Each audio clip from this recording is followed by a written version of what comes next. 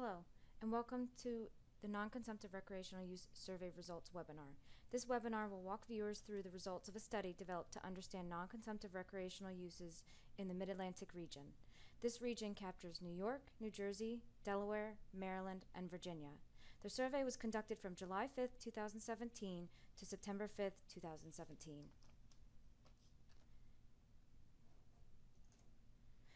There are some direct connections between this study and tasks outlined in the Ocean Action Plan. Here is a list of the categories and direct actions that this work contributes to. As you can see, the main categories are outlined here, as well as the actions that directly contribute as part of this research.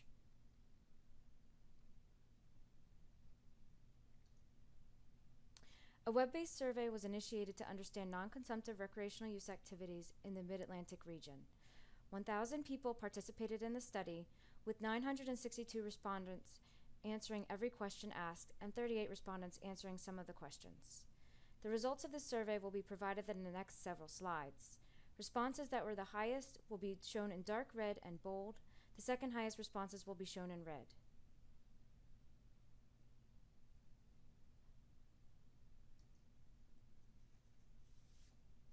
This slide outlines where our state responses were received. So the state in which the participating respondent had actually lived while they were taking the survey.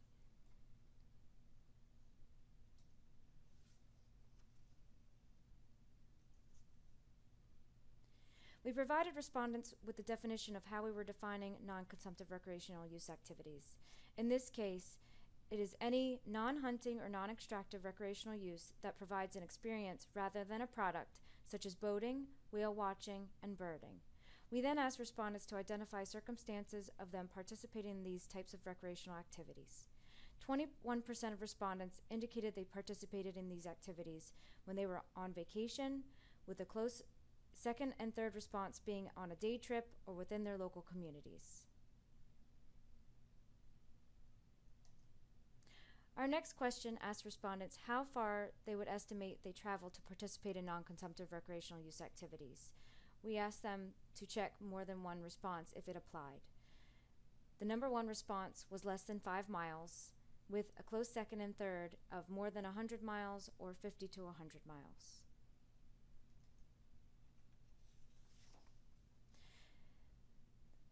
Our next question asked respondents, and we were trying to understand who the respondent was based on their associations, and asked participants if they were affiliated with any organization with an ocean-related mission.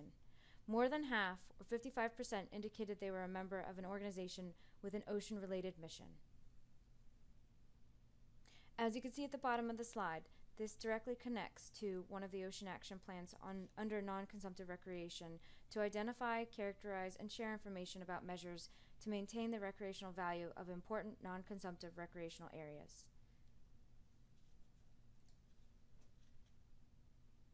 We categorized the organizations into their common themes.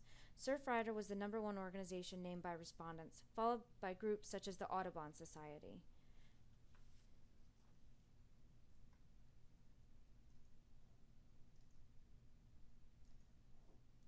These categories continue, except now you can see the actual count of the respondents along with this percentage.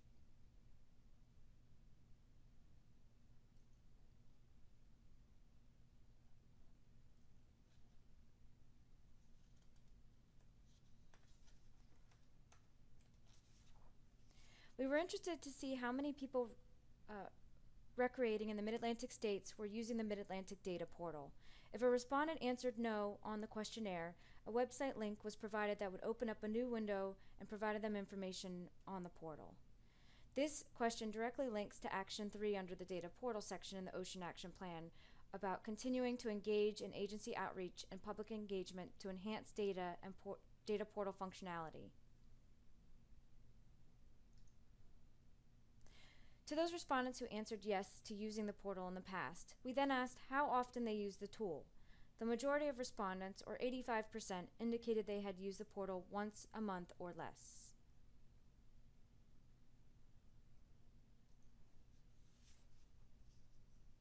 Reminding participants about the definition of non-consumptive recreational uses, we asked them to select up to 3 uses that they regularly participated in. For the remainder of this webinar, the top 4 uses will be shown. Other uses can be made available upon request. As you can see from the results, shore use, scenic natural views, paddling, and swimming were the 4 top chosen from this question.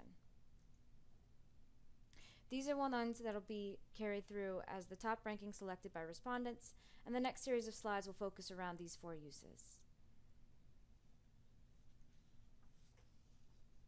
Based on a participant's responses to the previous question, they received a follow-up question asking how often they participated in each use that they identified. So if they identified all 3, they were asked 3 times how often they participated in individual uses. In this case, this question is asking how often do participate in shore use. From this results, you can see that the majority, or 37.66%, responded that they had recreated weekly, with a close second and third in monthly and seasonally.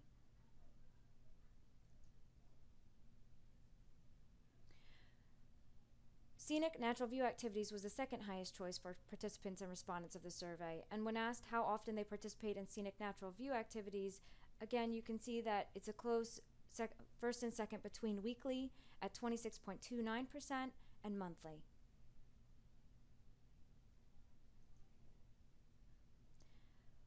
When participants were asked how often they participate in paddling, which includes kayaking, canoeing, and stand-up paddleboarding, you see that the number 1 response is weekly at 33.43%, with a close second at seasonally at 28.49%.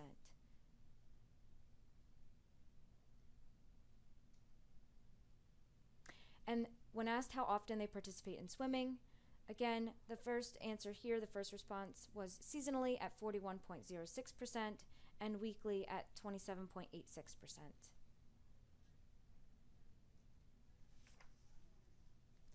Question 9 was a big question, again, contingent upon how a respondent answered the question of their top 3 non-consumptive uses. This question aimed at understanding where they were participating in the recreational uses. We were looking for zip code level information and provided a website resource link to help identify area zip codes if they were unfamiliar with the area or if they did not know the information off the top of their heads. Here is a graphic view using a bar chart about the top 2 counties of all non-consumptive recreational activities. Here is a map view of the top 2 counties of all the non-consumptive recreational activities, corresponding with the number of the number of times they were identified.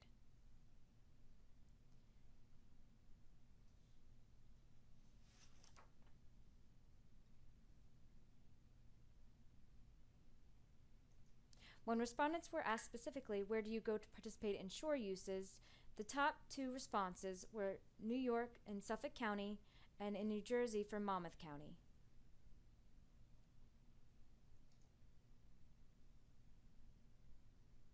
Here are the top 5 counties for shore uses.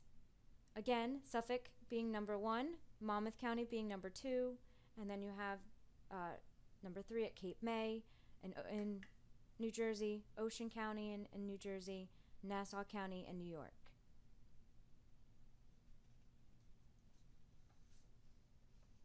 Here's just another view of the same thing. Again, Suffolk County, New York is the number 1 answer, with Monmouth County at a close second.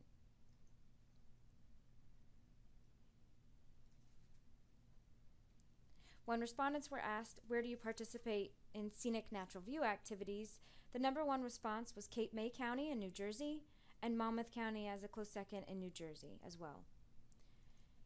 Here is the map view that shows that participation in scenic natural view activities for the top 5 counties that were selected.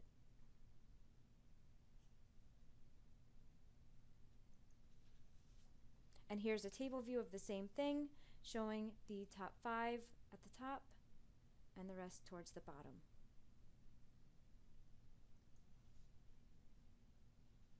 We have eliminated out some of the middle counties just for brevity of the webinar, but if anybody's interested in all of the responses of the survey, we're happy to provide that. We were then asked our respondents, where do you go to participate in paddling?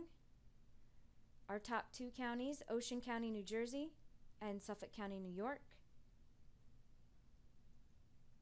And here's a map view of the same thing, indicating the top 5 counties for paddling.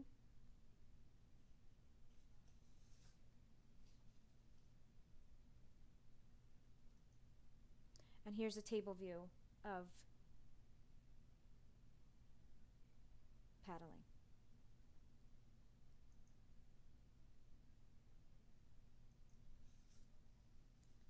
Respondents were also asked, where do you go to participate in swimming? The number 1 response was Suffolk County, New York, and Ocean County, New Jersey. And here is a map view of the top 5 counties specifically related to swimming as a non-consumptive recreational use activity.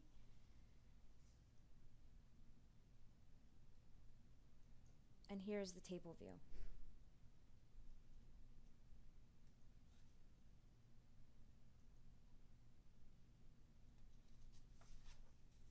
The next set of questions gets to what issues could impact a respondent's decision to participate in specific recreational uses. In this case, what negative issues would impact your decision specifically to go use shore use? Our top 2 responses, almost tied for number 1, was litter trash on land at 10.44% and litter trash in the water at 10.35%.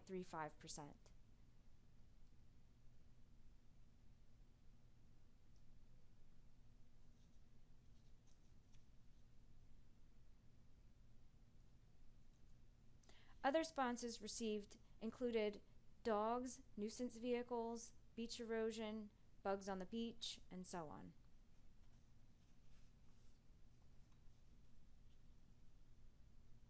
Similarly, for scenic natural view activities, what negative issues would impact your decision to go do that recreational activity? In this case, again, litter trash on land and litter trash in the water were our top 2 responses. Litter trash on land at 12.15% and litter trash in the water at 11.35%.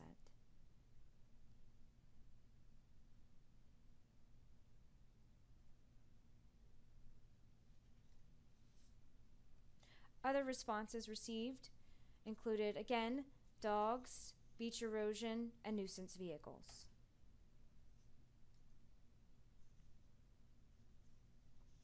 For paddling, we again asked what negative issues would impact your decision to go use paddling as your recreational activity. The number 1 response for this question was water quality at 10.22%. Tied for second was litter trash in the water at 9.32% and access restrictions.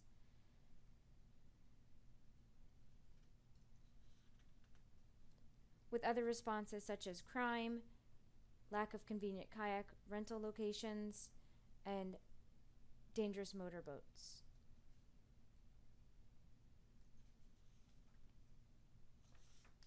When respondents were asked what negative issues would impact their decision to go use swimming, the number 1 response again was water quality at 11.56% and litter trash in the water as a close second at 11.09%.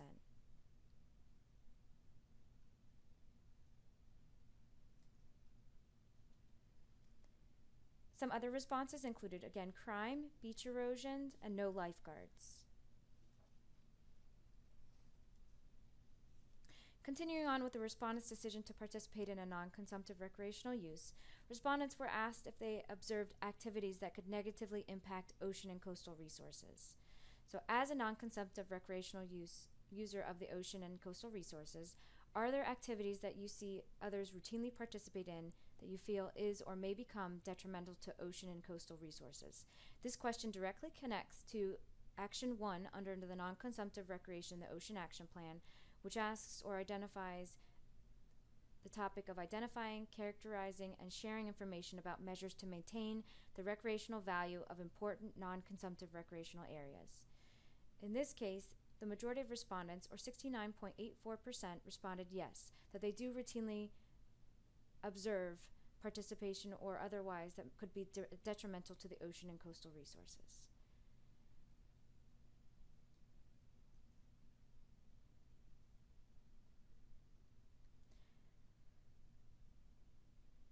Here is a bar chart that outlines some of the activities as that have been identified through the survey. So littering on the coast and water, such as broken glass bottles, plastics, etc., was the #1 answer. With motorboat, jet ski, golf carts, and personal vehicles or commercial vehicles on the beach was a close second,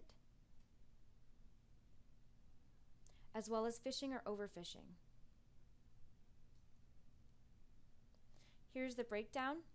So littering again was our #1 response at 32.29%, with a close second of 23.87%, with motorboats, jet skis, golf carts, and other personal vehicles.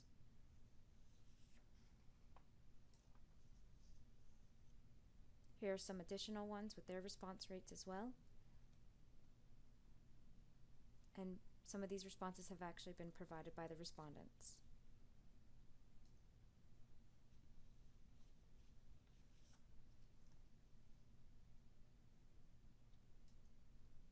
Our next question asks respondents what negative issues, circumstances interfered with respondents' overall enjoyment of participating in non-consumptive recreational use activities.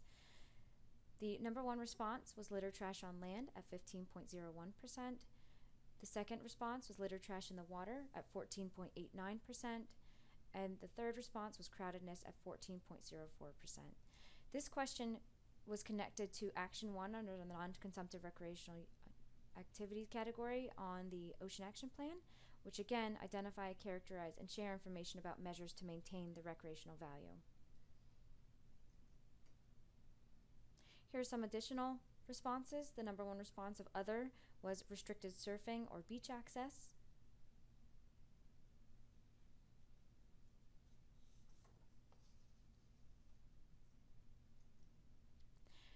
The next question asked in general, how often would you say you encounter these types of conflicts? With the #1 response of sometimes at 61.33% and often at 20.20%.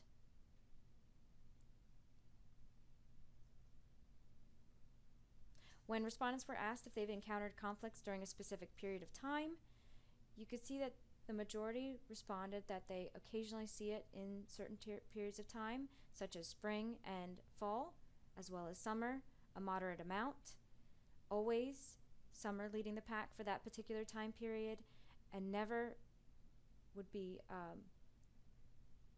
for the winter.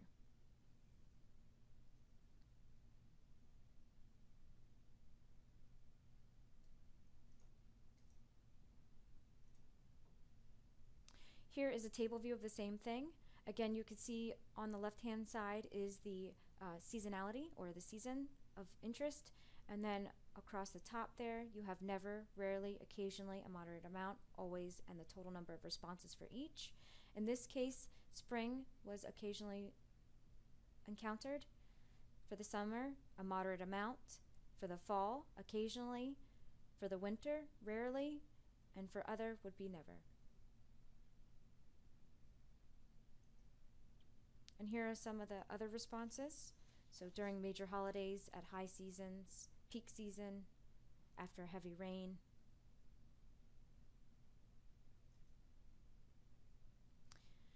The next question asked what ocean and coastal uses respondents have heard about that could conflict with their engagement of recreational uses. In this case, the #1 response was coastal housing or business development at 20.54%. The next response was offshore oil and gas drilling at 19.67%. This question directly connected to Action 1 under the Non-Consumptive Recreational category through the Ocean Action Plan.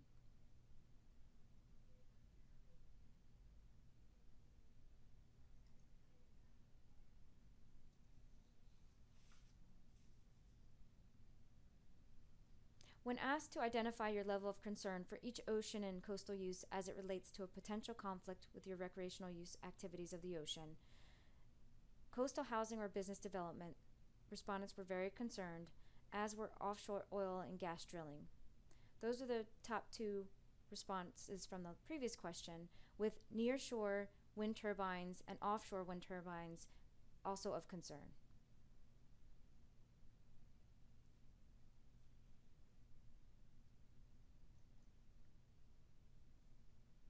The The next question asks respondents, what entities do you trust to provide you with accurate information about ocean and coastal issues? The number one response was scientists at 20.47% and nonprofit organizations at 18.33%.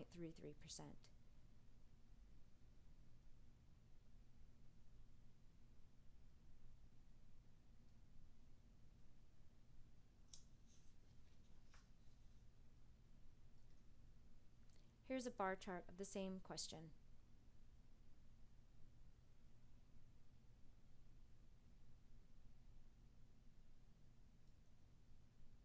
The next question asked respondents, what entities do you highly trust to take actions to protect recreational ocean and coastal uses? The number one response at 31.39% were nonprofit organizations. The second response at 23.93% were membership organizations that promote recreational uses.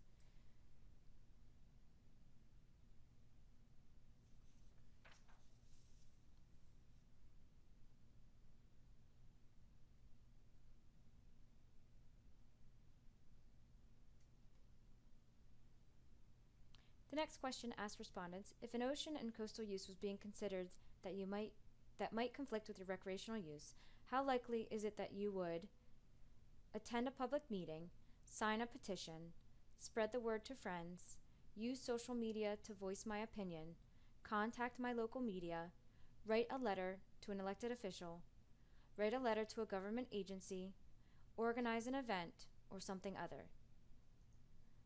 The top two responses were to sign a petition and spread the word to friends. And you see that through the top under extremely likely.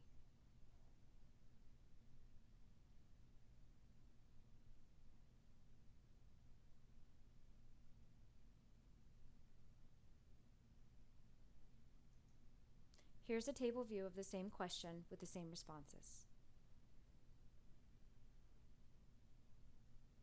This question directly connects to the enhancement of participation in agency coordination as identified under the Ocean Action Plan.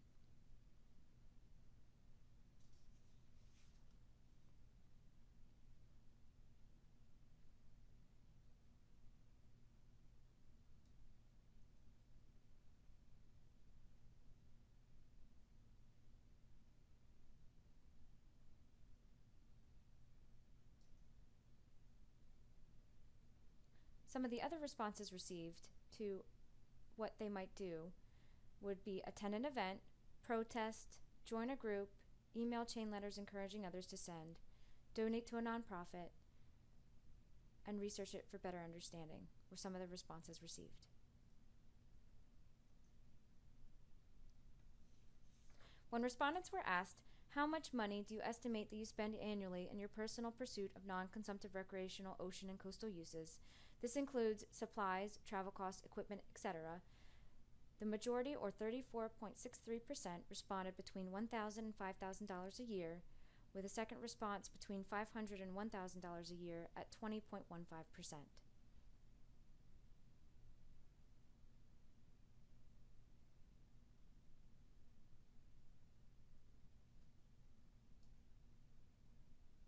Of the money that you spend annually on non-consumptive recreational ocean and coastal uses, how much of it do you estimate is spent within 20 miles of the area where you most frequently recreate? 35.97% answered within 75 to 90% of the time it's spent within 20 miles of the area that they most recreate. 27% of respondents responded that 50 to 75% of the time it is spent within 20 miles of the area where they most frequently recreate, indicating that the money is spent closer to the places where they recreate.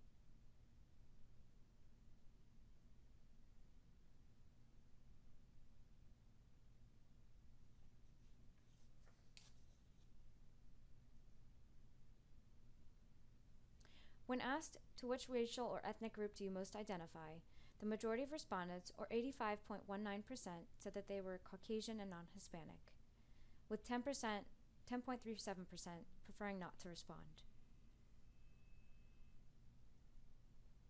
Respondents were also then asked, would you be willing to be contacted with further questions related to the subjects of non-consumptive recreational uses? The majority, or 51.04%, responded yes.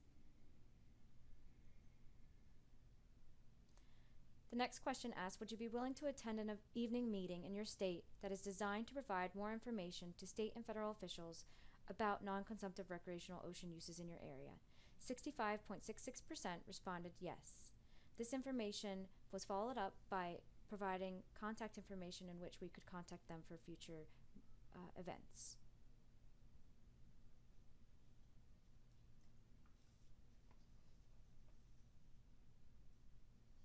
The next question indicated that the Mid-Atlantic states, through Marco and partners, are hosting meetings in the fall 2017 that will take place in the 5 Mid-Atlantic states: Delaware, Maryland, New Jersey, New York, and Virginia. These meetings will seek to gather input from non-consumptive recreational users about policies they would like to see in place to protect ocean and coastal resources. We asked them to please tell us what types of policies they feel should be discussed at the workshops. The number one response, at 23.63%, was enforcement policy for violations of coastal and ocean protection laws, with second at 21.47% at endangered species management. These directly connect to the topic of enhancing participation in agency coordination under the Ocean Action Plan.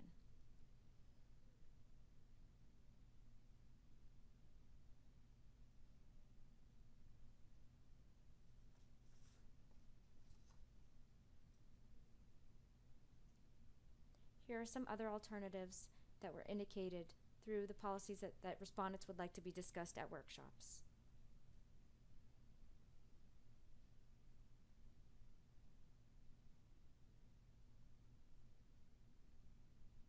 Thank you for listening in to the webinar about the Non-Consumptive Recreational Use Survey.